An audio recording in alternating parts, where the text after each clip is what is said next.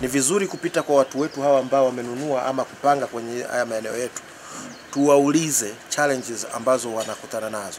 It's a learning process. Wakati mwingine inakusaidia wewe kuona matatizo yaliyopo kwenye nyumba zako na kuona namna gani unaweza ukayaingiza kwenye design ya baadaye ili matatizo ya namna hiyo yasijitokeze tena.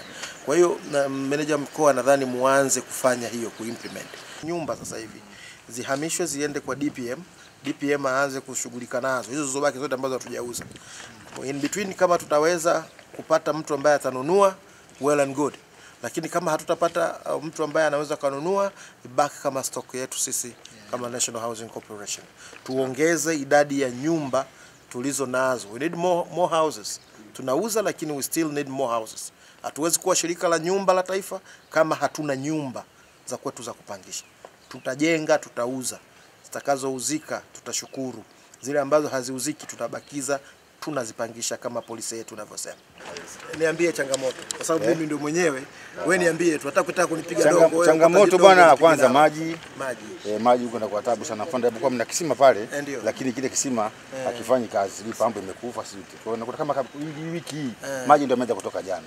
Kwa hiyo tunapata tabu sana maji. Yaani kwa sababu unasikia unakuja huku ndio umeleta maji.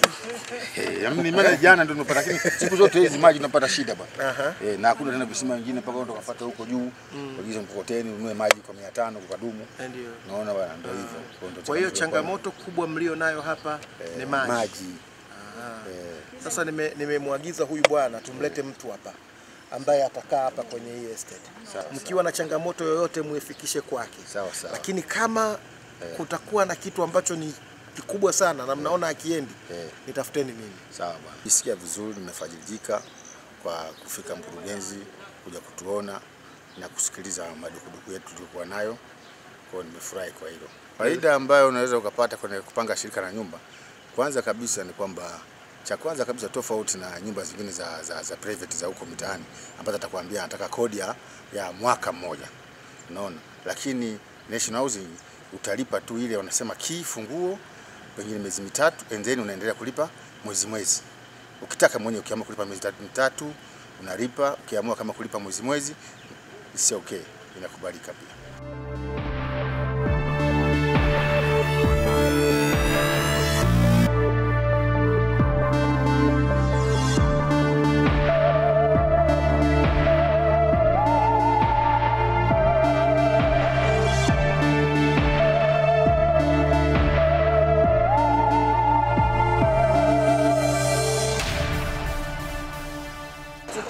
Watu waweke jiwe letu kwa sababu jiwe ni gharama yetu sisi kulirudisha.